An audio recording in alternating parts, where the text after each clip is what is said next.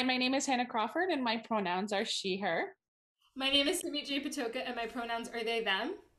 And we are The Dreaming Divas. we're a podcast inspired by the Screaming Divas. And it is our goal to create a similar platform, but from the perspective of young singers. And today we had the pleasure of chatting with operatic baritone Peter McGillvray. We had some really interesting conversations about filming opera, working with regional opera companies, and his radio show Vocal Point. Before we get into the interview, we would like to graciously acknowledge that together we reside, learn, and create on the land of the Haudenosaunee, Anishinaabe, Mississauga, Wendake, Neonwensio, and neutral people. We seek re-indigenization. We stand with the Indigenous community and welcome Indigenous voices on this platform. We are grateful to be working and learning on and about this land, and we honor these communities as traditional stewards of these lands. We hope you enjoy the interview. It's a really interesting one. Be sure to check it out and subscribe. Ding! I believe it is actually down. I'm going to do the down for now. Peter, thank you so much for being with us. Would you like to start off with your land acknowledgement? Well, I am happily speaking to you from the traditional lands of the Atikameksheng Anishinaabeg and the Whitefish Nation, here otherwise known as Sudbury, Ontario. I'm very grateful to have the chance to live and even sometimes work on these lands and throughout Canada, across Turtle Island. It's been the great privilege of my life. So I feel a deep connection with our Indigenous peoples, coming from Saskatchewan, northern Saskatchewan, of course, is the land of the Cree people, and many of whom were my very dear friends growing up as a kid. So it makes sense to acknowledge that we are on land that is not necessarily ours, but we're not the traditional guardians, but we need to take care of it nonetheless. Agreed. Here. Yeah. All right, Peter, we're gonna start this fun time off with a little 60-second life story. Timer is here for your convenience. Oh my Lord. Feel free to leave in all the good bits. When you feel ready to start, I will click the button and you can go right ahead. Godspeed. Oh my gosh. Well, okay, I'll get going. Born in Saskatchewan in the 1970s. I won't say which part of the 70s, but the 70s. Eventually moved to Ontario, grew up in Newmarket, went to high school there, and went to Huron Heights Secondary School, where I kind of got into school musicals and stuff like that. My mom was an organist. My dad was a minister. Lots of music in the house growing up, not afraid of performing and being put in awkward situations. That was part of life. Got to university, definitely didn't want to be a performer. No, couldn't be a performer. Tried to be a doctor, tried to be a lawyer. It didn't work because I kept going into choirs, got into all kinds of choir activities, National Youth Choir, Ontario Youth Choir, and finally lost my voice. So I took lessons and then got into opera school and Canadian Opera Company. And I've been working as an opera singer ever since. And I've got 2 seconds to spare. I got married. Oh, there you go. There it is. Halfway through, got married. Huron Heights School is now an art school, but it wasn't then. It was like the auto shop and cosmetology school. But they had an amazing music program with wonderful teachers. And I loved growing up there. I found a home with the band nerds and the jazz choir nerds. And I very strongly considered going into music originally after I left high school. But I get influenced by the people that have your ear at certain pivotal times, and Right. I had to be convinced that I wanted to be a doctor for my first year, so I did pre-med school, and it was just a disaster. I hated the math, I hated the labs, I just hated it. So I liked my history and English classes the most, so I ended up doing history and English at U of T. And while I was there, I started singing in choirs, mostly to meet girls. It makes sense. Me too. It worked. The straight guy to straight girl ratio is extremely favorable in a choir, university choir. So it was my, it was my outlet, but it obviously became a lot more than that pretty quickly. And by my fourth year, I think I was singing in at least 2 professional choirs. I had a church job, a synagogue job, and 3 other choirs that I was sort of a ringer for. I remember that year I was singing at Christmas time. And I mean, this is like the height of the Messiah bonanza. Oh yeah, 100%. I'm pretty sure I sang a Messiah every day, sometimes 2, from like November 15th to December 23rd. And I lost my voice. I'm not surprised. And somewhere around there, I had been in Ontario Youth Choir with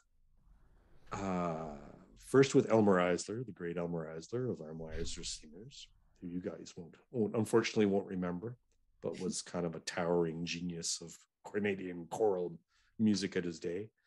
And Vicki Meredith, if you might have run into at Western, I'm not sure if you would have overlapped with her, but she was kind of one of the choral gurus at Western. And Vicki, they had teachers there. They had vocal coaches, and they were Lynn Blazer and Daryl Edwards.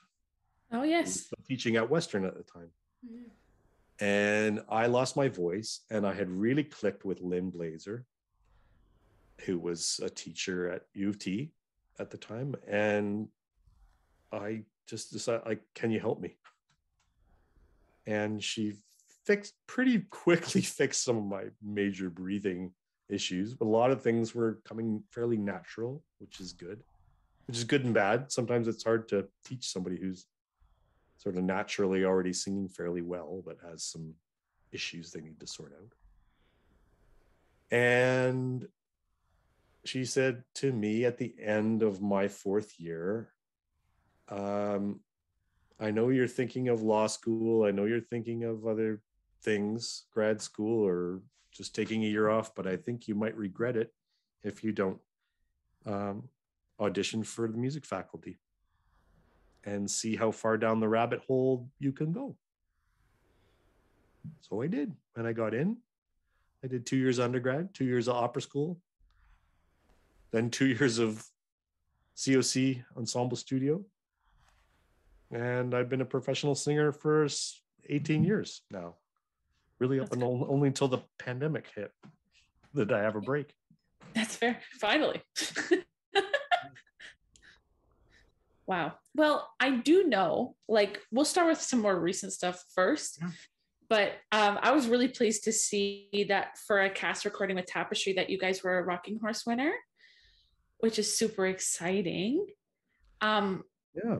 Would you like to talk more about that? Because recently Tapestry has become kind of the forefront too, especially for more contemporary works and all that. So I would love to hear a little bit about that experience with everybody. Oh, I think Tapestry's been at the forefront for a long time, actually. Yeah. For 40 years. They've been really pushing the envelope. Yeah, exactly. Sometimes it takes a long time for that envelope to fill up. Exactly. Yeah. But there's been a lot of really exciting things. People it seems ridiculous now, but 30 years ago, you wouldn't see a gay couple on stage, unless it was like Rosencavalier or something. Yeah. You're not, and those kind of stories were starting to be told, especially when I was coming through school, and they felt new and fresh then. Now, of course, we've got different other new kinds of stories about people with different cultural experience, certainly there's a big focus on Indigenous content right now that is long overdue. anti-colonial, trans things. I mean, there's such a wide variety of stories to be explored. And yeah, Tapestry has been there. It's been kind of a home company for me since I came back from Germany around 2007. And we did the model of Tapestry is really important. It's very much unlike some other major companies in the neighborhood who have a different, I think, philosophy of how to make creation happen. Yes. Whereas other companies might say, this person's a genius, this person's a genius, let's put them together and make a work of genius. Tapestry has a little more nuanced, a nuanced process where it begins with speed dating. Basically, they take four writers and 4 composers and 4 singers, and every 2 days they have to come up with a new 5-minute scene. Boom. I love that. Boom. Yeah. And that creates like a crisis situation that has to be solved, problems that have to be solved immediately, and choices that have to be made because there's a deadline. Photocopies have to be made, music has to be learned so it can be presented in front of people. And that kind of urgency is really good for the creative process. I think for most artists, deadlines are good for artists. Creative artists need deadlines. And some of the partnerships work, some of them don't. Some of them maybe just didn't have enough time, but connections get made. And a lot of the operas that you see germinating out of that process come from that libretto lab meetings, those encounters. And as a singer, it's amazing to be part of that. You really get to feel like a creative artist. So I was there the year that Anna Chatterton, one of Canada's best playwrights, I think, and Gareth Williams, who's a composer from Scotland. We had 2 composers from Scotland and 2 writers from the UK, and 2 writers and 2 composers from Canada that year, and they kind of speed dated across the Atlantic. And that's how that piece came about. They were told to do a ghost story. And they both had remembered this D.H. Lawrence short story from school days. And that, they did a little scene out of it, and that became something bigger. Wow. And I think that's how creation should happen. Like, it's nice to have a place where that can happen, and those are very precious. So I've been lucky to be a part of that process for a long time, and I've done a lot of really cool premieres, and it's the closest I get to feel like I'm really part of the creation process as well, not just the interpretation. Because when you're creating a character that's never been seen before, the world is your oyster, and you really get to sink your teeth into it. This is true. It kind of reminds me, we went, Simi and I went and watched the New Opera 101 concert that they had at what was it, 2 weeks ago, a week ago or something like that. And it was that same kind of idea, like where they I think the cast maybe did like 2 weeks of training, a week of training, and like rehearsing for these scenes, and they had to learn it in a week. It was so cool to me seeing all of that information just come to life. And they like liminal sets, but like it made it so much more impactful. It was so awesome, and it was sold out. It was fantastic. Yeah, you don't need much. You don't need much. People want to suspend their disbelief. They wouldn't be coming to the opera if they didn't want to suspend their disbelief. You don't need to hold a gun to suggest that you've got a weapon. You can do that with your voice. And that's the exciting part of the process, especially I find for the writers and the composers for sure, but to allow the music to tell the story. And then for the composers, it's always an amazing experience for them to discover I don't have to write this out. Less is more. Let the artist interpret. Let the artist bring their character in. Right. So that's why it's a really great process that they have there. And we really feel, because the composer's there and they want to know what you think, you can give them feedback like, no, that is not a comfortable note.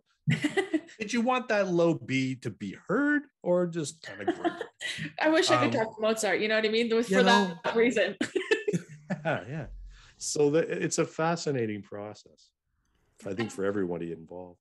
Yeah. I love that you were able to work with these people as a singer, because yes, you can talk, you can absolutely talk about like, that note doesn't feel so good, that leading up to all that stuff is like important vocally, but at the same time too, you can actually like put your say into the art itself as well, which I think what's the word, collaboration is how art happens. Like, you can't just create something by yourself, because you need the inspiration to come from somewhere. Well, and I can tell you, certainly in the case of Rocking Horse Winter, I can remember having a few moments where I went to Gareth and I said, are you sure you wanted that emphasis on the syllable there? Like, and he's like, yeah, I do. And this is why. Yeah. Oh, okay. I get it. Really wish I could talk to Bartok or Strauss or something like that. Yeah. Don't we all? Yeah. Yeah. Kind of pivoting. So you have worked pretty extensively on the West Coast with some pretty big opera companies, and you've been, I would say, a regular at a lot of them. How do you foster that relationship and have them kind of keep you on their roster as an artist? Mm-hmm. All right.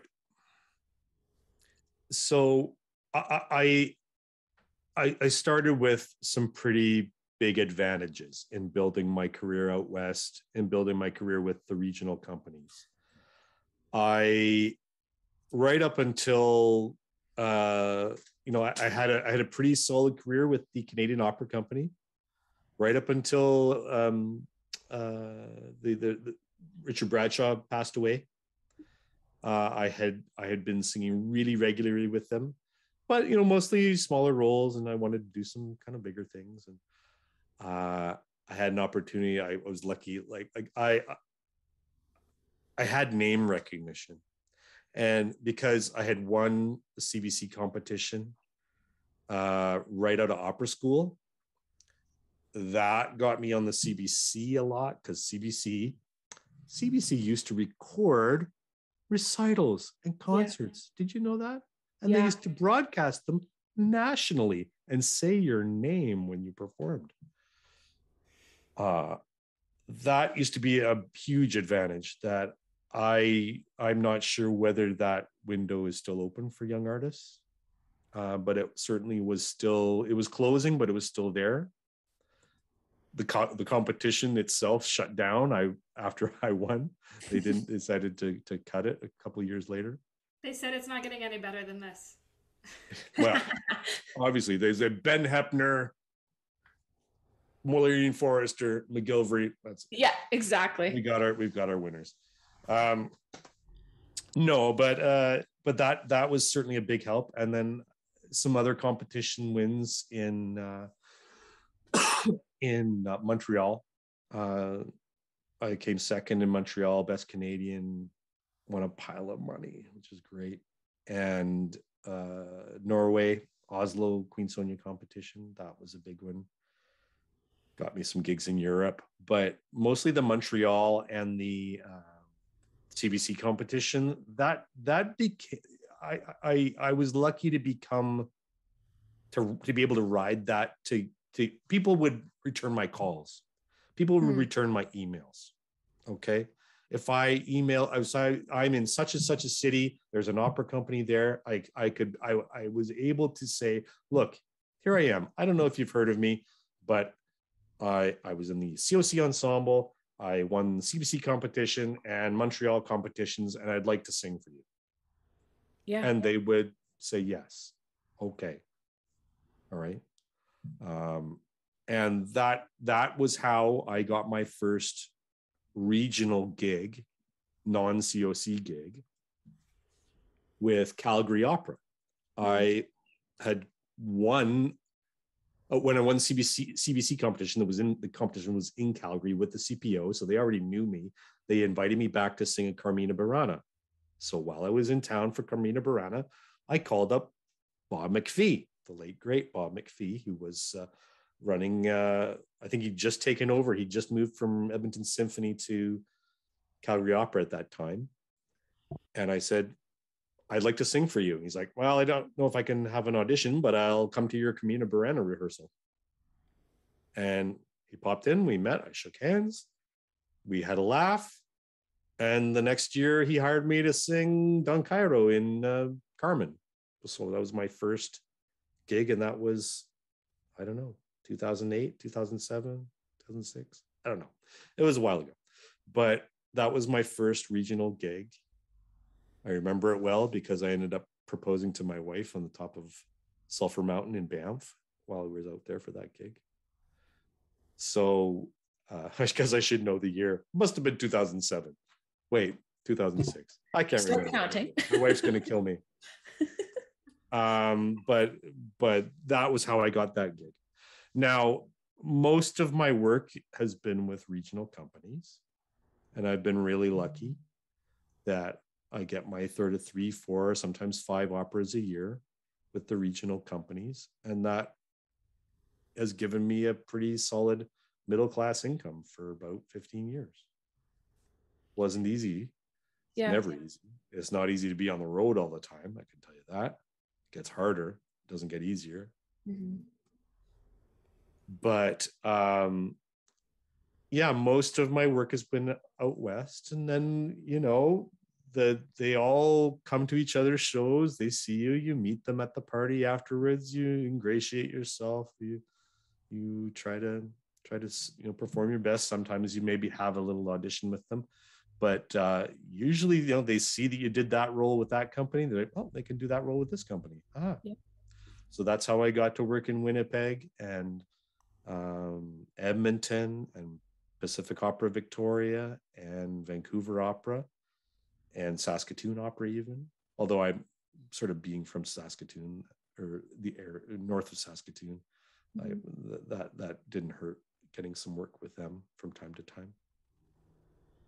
And probably my Quebec work came more from the notoriety of winning Montreal competition. Of course, yeah. Because Quebec, they tend to hire their own. They have their own star system, and they're actively trying to. Yes, they bring in people from away, especially for specialized roles, but they like to build up their own stars, their own Quebecois stars, because unlike certain other large opera companies in other parts of Canada that shall remain nameless, I think they realize that there's value in building relationships with the artists. Exactly. When you're not able to afford actual household names like Bryn Terfel, Renee Fleming, Kaufman, like who knows, you need to build up your own star system. Mm-hmm. And people, I think, gravitate to that. Oh, they just grew up down the road, or they went to Etobicoke School for the Arts, or they went to Earl Haig, or there's a hometown hero kind of feel to it. And I think in Quebec and Montreal and Quebec, they've really glommed onto that idea, and I think it's worked for them to a certain extent. Yeah. Not that they're afraid to bring people in from away, but as I said, but most of their people are homegrown, and for good reason. I think that's the case too, mostly with the regional companies out west. The thing why it looks like I only sing out west is because we don't have any regional companies in Ontario anymore. We lost Ottawa and we lost Hamilton a few years ago. And I have the dubious distinction of closing down the house in Ottawa. I was in the Barbara Seville production. That was the last one. It was fantastic. It was infamous because not only was it the last show in Opera Lyra's history, on the night of the dress rehearsal, the day of the dress rehearsal, our Figaro, Josh Hopkins, found out that his sister had been murdered. What the heck? In a triple homicide by a ex-boyfriend who had just been let out of jail that day, and went down and killed 3 of his exes. It was horrific. And we were like, Josh, I think he was so numb that he was able to do the show because he hadn't really processed everything. But if your listeners are interested in that story, I would encourage them to go to Josh's website. I'm sure he has a joshhopkins.com or something website where he recently had a song cycle written for him by Jake Heggie and Margaret Atwood. Yeah. Called Songs for Murdered Sisters. And it's kind of there's a lot of processing taking place in that song. They did a beautiful filmed version of this cycle with, I think, Houston Opera it was. Very moving. Highly recommend. Anyway, so yeah, we're the regional companies are a great place to get your start,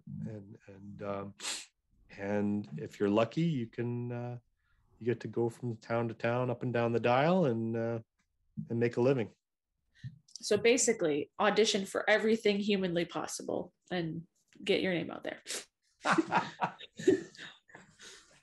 Yes. Yes.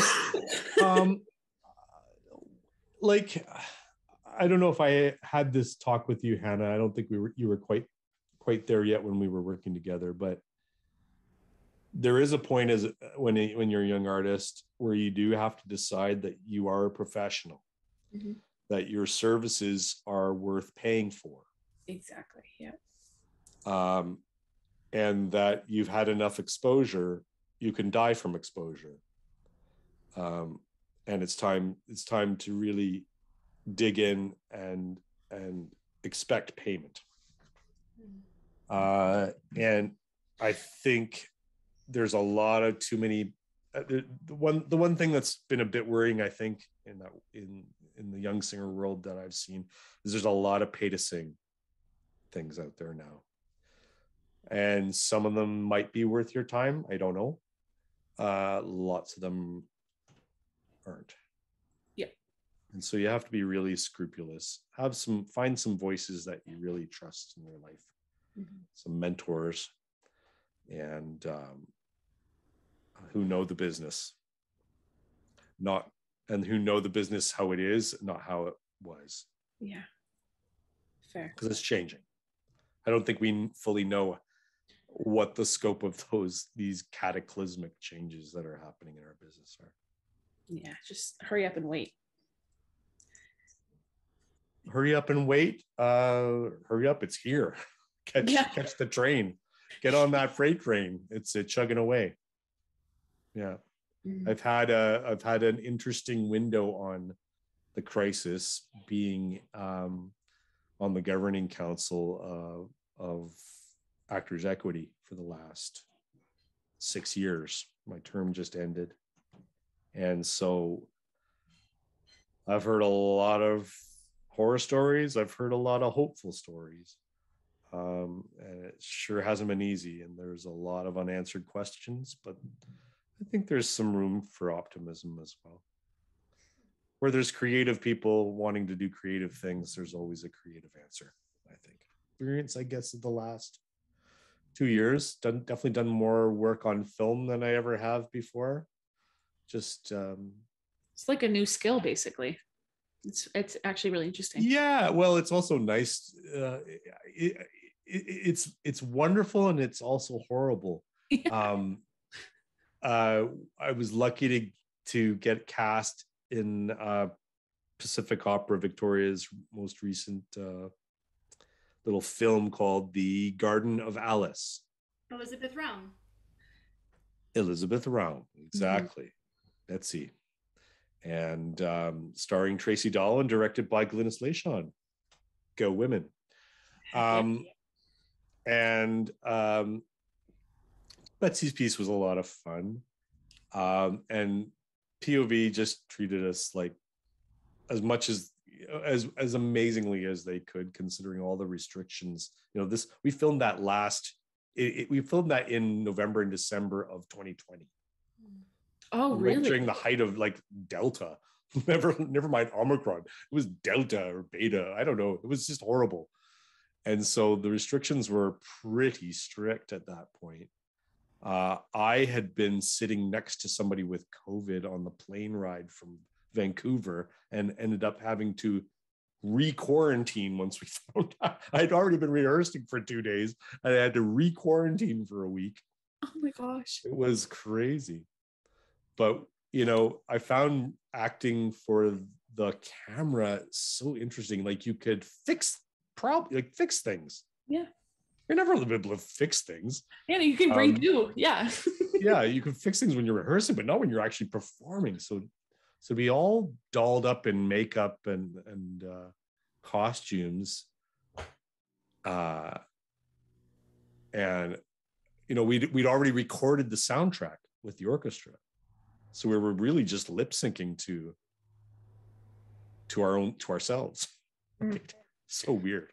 So you're performing and you're kind of just, I don't know. It was a very wacky experience to have to lip sync to yourself while doing crazy comic gyrations of all kinds. It's Alice in Wonderland, so you're larger than life not comic book, but cartoon. Very informed by the cartoon character, cartoon version. Fair enough. It was a lot of fun though. But to be able, like it was performing, but it also wasn't performing. Like it's just, I don't know. So was it streamed or can we still watch it? You can watch it, but only up till I think March 23rd. Okay. So I think that was the final day. You can find a link to it on the Pacific Opera website, I'm sure. But I think they were stopping it as of March 23rd, but they might extend it. I think it was pretty popular. I know my aunt was showing her grandkids the opera and they loved it. They sat still for 80 minutes. Like they didn't even do that for Encanto. So it's a cute, I think it's a beautiful story, well told. So I was happy to be a part of it. I was certainly happy for the work in 2020. I bet. That was a godsend. Yeah. Because after that, everything shut down again. I lost all of my work for 2021.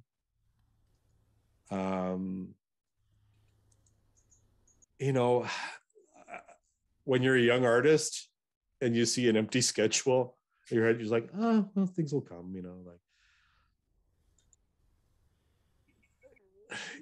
I guess you still kind of have to think that when you're an older artist, but you have things like mortgages. Yeah. I don't have them, but there are a lot of my colleagues my age have kids, and most commitments and loan payments and car payments, and like the pressure to maintain a steady financial income is huge, and to have that just wiped out for an entire year is traumatic. So I think I did what a surprising number of, I think you'd be surprised how many opera singers, despite the face bragging, despite the Instagram spots, I think most singers got muggle jobs. Yeah. And that's what I did. I worked for the post office for the first 6 months. I'm not ashamed of this to say that. No, it's a good gig. I mean, that's I know a lot of my music friends did that too. And I've been working for Service Canada, helping people with their unemployment claims for since about June of 2021. Mm-hmm. And I'm taking off leave to go and sing. Yeah. In Vancouver. It's pretty exciting. The nice thing about government jobs is there's always someone there to take over for you if you need it. yeah, exactly. You don't have to find a sub. Exactly. If they only knew what I had to do. I know. It's like whenever I have to get a cover at my work, I'm like, too bad, sorry. That being said, so I know this is more of a recent-ish project for you, but you've been doing a show on 96.7 for Vocal Point, which I was able to listen to a couple of them a couple weeks ago. But how did that start out? Like, where did it come from? That was actually, it was an idea that I had before the pandemic. I had done a show for our local CKLU is our local university radio station, as Hannah will know, being a Laurentian or a Cambrian grad. It makes sense. But it's our local community radio. It's technically, part of the university still, but it's a community station. And they were having a fundraiser, and I did a show for them. These are a few of my favorite things kind of thing, for their fundraising week. And I really enjoyed it, and they seemed to enjoy it. So I had a meeting with the station manager shortly before the pandemic started to come down. And I was like, yeah, I think I'd like to start a show. And I was like, well, what do you want to call it? Well, I don't know. So I put it on Facebook, and I said, what should I call my show? And there are all kinds of terrible ideas. And Rick Phillips, who is a Facebook friend of mine, I used to sing with his wife in a choir. Rick Phillips used to have a show on CBC for many years called Sound Advice, where he reviewed classical recordings. Mm-hmm. I love that show. And Rick said, I always wanted to have a vocal music show and call it Vocal Point. So I said, I'm stealing that, if that's okay with you. It's my idea. I think that's an excellent play on words. So I got the name from Rick. Thanks. Hat tip to Rick. And it's been something that obviously then the pandemic hit, and university facilities were closed off to the world. So I wasn't able to actually go in and learn how to use the equipment at the studio. But I think we've all become kind of semi-experts in home audio and video production over the past 2 years.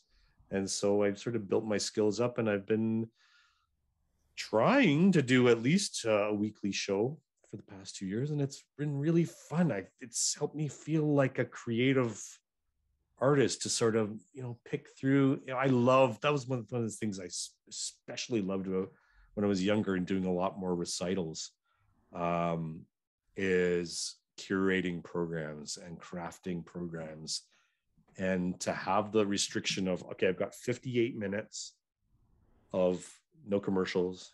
I've got to get a few little promos in, and that's what I've got. What can I possibly do in that? And let's have a theme for each show, or let's pick a country. I'm trying to do opera, Broadway, jazz, choral, trying to fill a bit of a void maybe in of course, in the local radio scene. But I also just like play music that I like, or that I'm really just getting obsessed. So it's been great. I get to dig out my old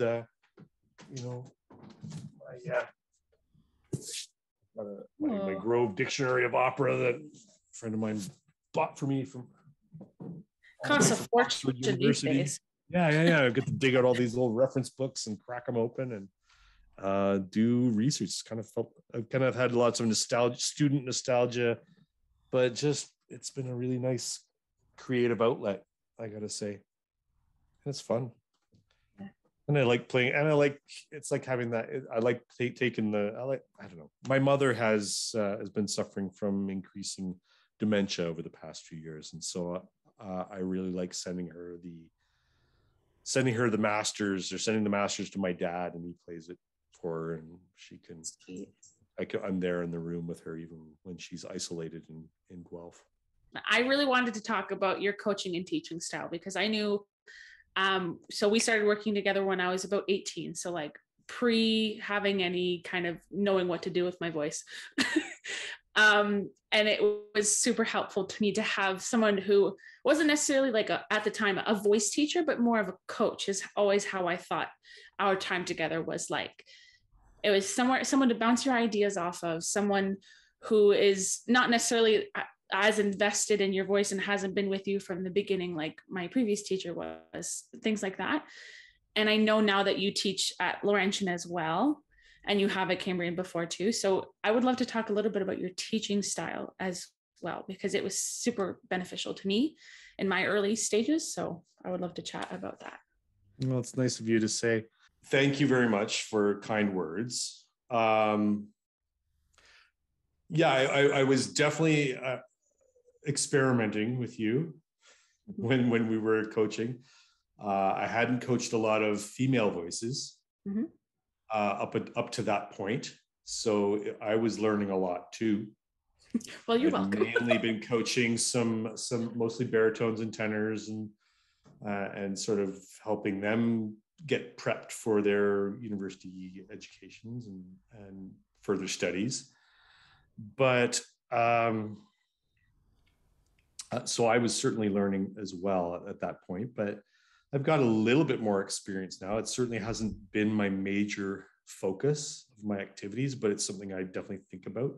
It's something I think I'd like to pursue increasingly and maybe dovetail with my performing career if after the pandemic we're able to resume it to the same level. I think that's still a question, but I do love teaching. I love exploring the voice. As far as a philosophy, I'd probably say I'm still developing one, but very broadly, I worked with Timothy Noble very memorably when I was with the Canadian Opera Company, and he's an amazing baritone and a professor at Indiana University in Bloomington, and the Jacobs School of Music, and he was very influential on me. In terms of finding your most natural sound, making every note beautiful, even the ugly ones.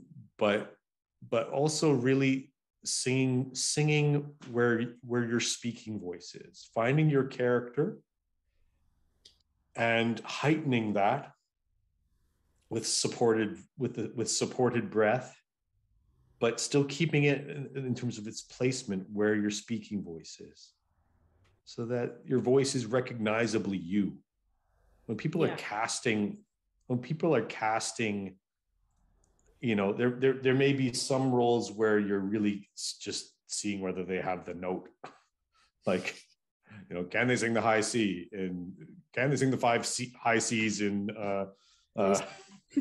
Purmonam? Can they sing Königin der Nacht and be reasonably in tune?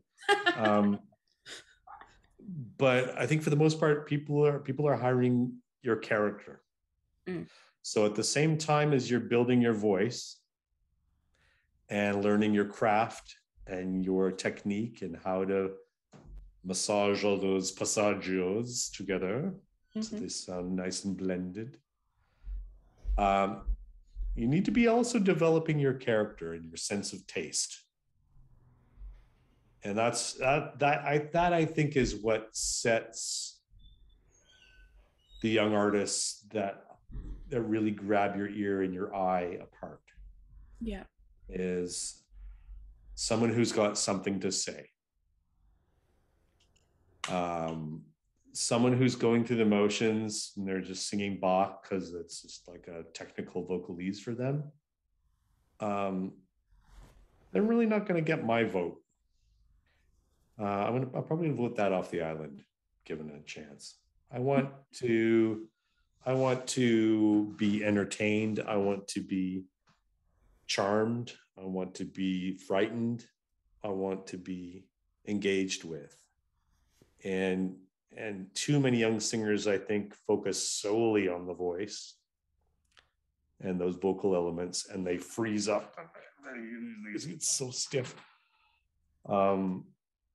Because they're thinking of all those technical elements, which are important. There's no denying that. So much of my early vocal and lyrical education is consumed with mortal fear of singing a high G.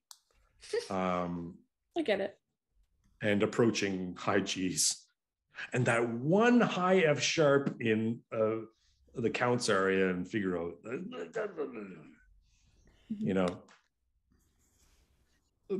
that,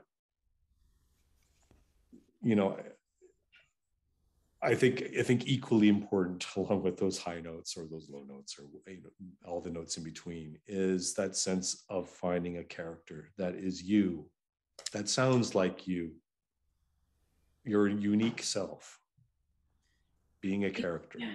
And it's interesting too, because I think at the time when we worked together, I wasn't thinking it in those terms, because you very stealthily hit it because you knew where I was going, but you're like, don't figure out too much yet.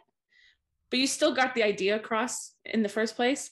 And looking back on it now, I was like, oh, like I know what you're trying to do. Like I get it now. You know what I mean? Well, also though, in terms of pedagogically speaking, though, you want to be careful, particularly with young singers, that you're not interfering with what they're with the program that they're getting from their primary teacher. Your primary teacher is your primary teacher. And when you're a coach, there's a limit to what you want to say about their production, about the deepest elements of their technique, the bass elements. You don't want to screw with it. It's not your turf. And I think that's also true if you're adjudicating something, like you need to talk about the big ideas. And for me, whenever I'm adjudicating or coaching somebody else's student, I'm looking for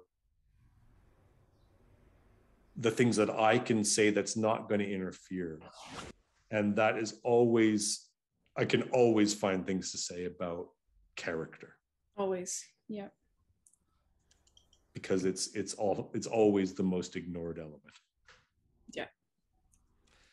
Because you're so worried about all the other things. Mm-hmm. And yes, you need to make every note beautiful, even the ugly ones.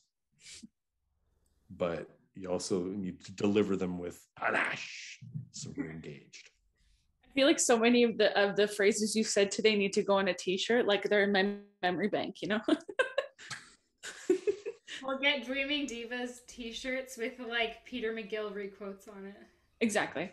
Well, Peter, we'd like to finish off with this is a question that we like to ask everybody, and it is, what is your why? Why do you continue to sing? Why do you get up every morning and practice, work for the government, do all of these things? What's it all for you? Wow, that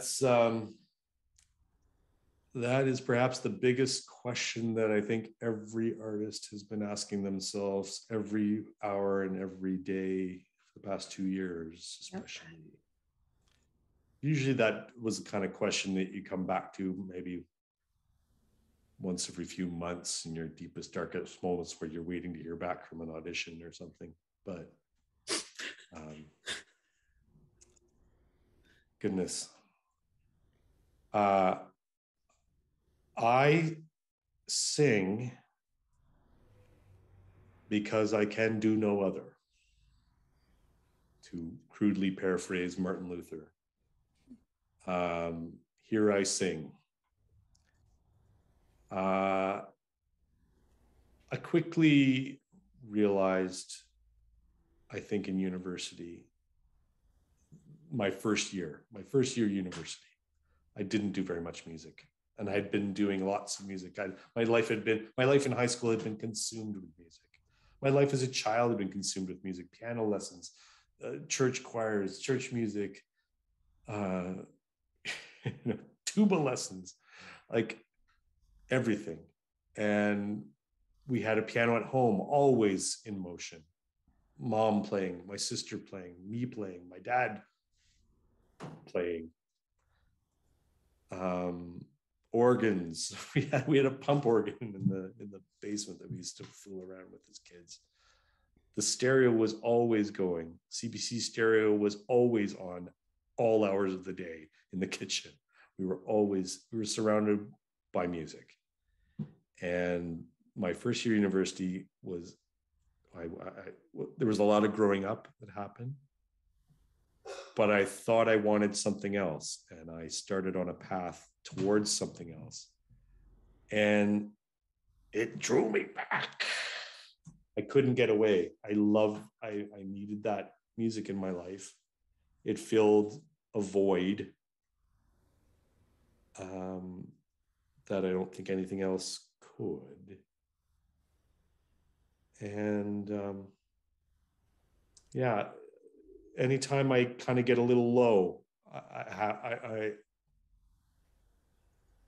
it's often because I'm alienated from the source, from the music, from making it, from listening to it, from consuming it. It's very easy. It's been easy throughout this pandemic to get depressed, and go to a place without music, especially now. We're looking at the situation in Ukraine, 24 hours of just really bad news. I had to take a step back the other day, mostly because my wife pointed it out, as she often does, and do some deep listening, going back to the source. And the radio program has certainly been helpful for that. My why is because I have to. My how is because I need to. Yeah. Yeah. Wow, that's wonderful. Thank you for sharing that. Do you think we have some time left over for a couple rapid fire questions? Sure. Go ahead. Awesome. Hannah, did you want to start us off? I do. I'm picking them at random. They're in a mug. Me too. Okay. Oh, I think I might know the answer. We already talked about it. Favorite composer to sing? Gosh. Verdi. Oh, okay. Yep. Same. Always Verdi. That one doesn't apply to you. It was a question we had asked Leslie Fagan. It was favorite garment you had ever sewn. I don't know if do you sew? I don't know. I think I've replaced some buttons in the past, but I don't think, I'm certainly not up to Leslie Fagan's standards. Then I will ask, do you have a guilty pleasure or bad habit you'll never break? Oh, musical or non-musical? Either. Oh gosh, I have so many bad musical habits. Bad music. Yes, I have lots of bad musical habits. I'll talk about those. I am an incorrigible crooner, coming off the voice, making it precious. Not always good in opera. Sausage singing, and testing the, you know what I mean by sausage singing? Going, what? My favorite. Yep. And not starting off each note with vibrato. What's the most recent thing you've learned? Anything. How to sew a button. No, I learned that very young. I got my sewing badge actually in Wolf Cubs back in the day. I love that. Oh gosh, most recent thing I learned.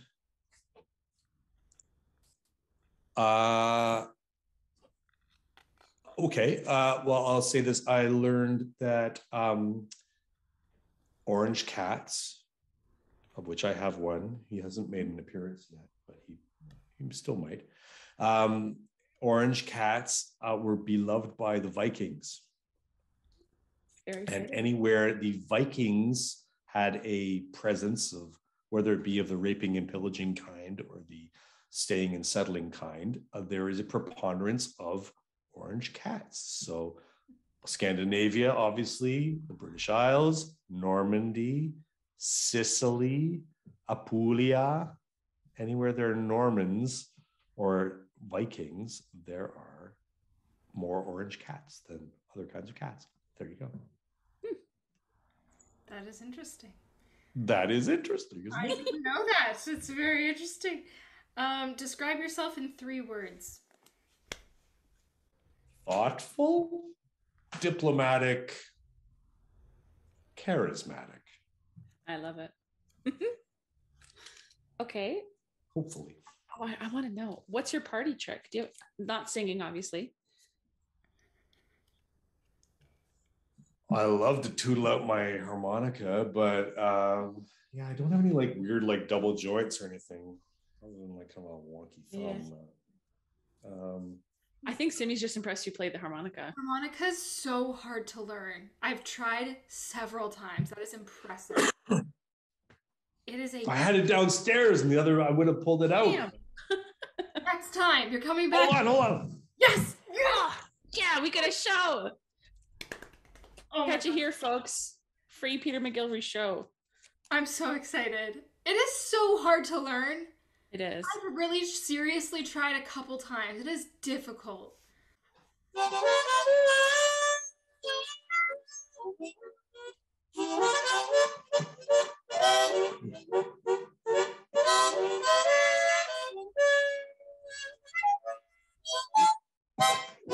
Oh, I'm out of breath. Wow. Did I mention I just had COVID? Clean the harmonica. Yeah, seriously. Oh my Lord. I think I need That to was put so some, impressive. I think I need to put some Ventolin in there or something. Just attach it to the end. Yeah, seriously. Or maybe some like crushed up Xanax. I don't know. What is your favorite role? It's usually the role that I'm doing. I'm lucky. I get to do ridiculously fun characters now that I've kind of transitioned into specializing in them. So certainly love Bartolo. Don Magnifico in Cenerentola is a fave. I'd say ambition-wise, I still would love to do a Falstaff. I would love to hear you in That's Falstaff. my das ist mein Traumrolle. I would say. Sehr gut. And then I would love to join you in that production. We'll make it happen. It's the greatest. The greatest gift the old man ever gave us. True. It's true. I wish. One day. Anyway, introvert or extrovert? Oh, that's a good question because most people would say I'm an extrovert, but I have a hermit side too. Okay. I like it quiet. I can be alone all day with, and that's not just because I spend a lot of time on the road. Even before I can spend all day obsessing about like one thing and just learning all I can about it. Wow. And not talking to anyone else. I think I would go crazy. So I kind of vacillate between the two, I guess. Yeah, that's Oscillate. Fair. What is the best advice you were ever given?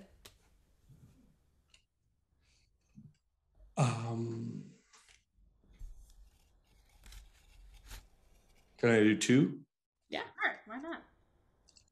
Both involve musicians grabbing me by the lapels and shaking me The first was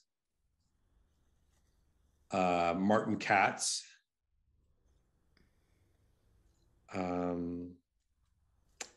If you know Martin Katz, the famous collaborative pianist and teacher at University of Michigan, played for literally every American singer ever. I remember we finished our time at Ravinia Festival when I was singing there, and he grabbed me and said, "Always sing with vibrato." That should be a t-shirt.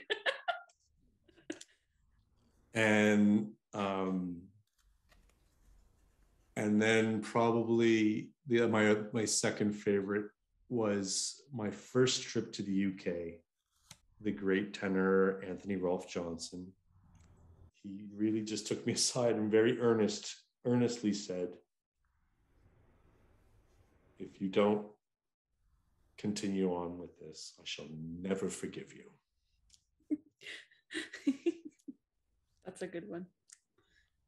Well, Peter, thank you so much for joining us tonight. Can you tell the listeners where they can find out more information about you? Well, if they want to, I guess. My Peter McGillvray, PeterMcGillliv is in Victor, RAY.com. That's where I put most of my gigs and other information about my career, and I'm obviously on Facebook and Twitter and all those kinds of things. And I always love hearing from singers, and especially young singers looking for a bit of guidance. I'm happy to provide what little knowledge I've earned. Do it. Hit him up. Mm-hmm. Awesome, Peter. Thank you so much for being here. We greatly appreciate it. Yeah. Nice to talk to both of you.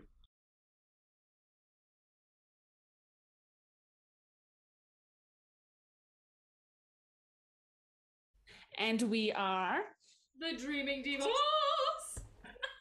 I hated that. We have to restart. Liked it.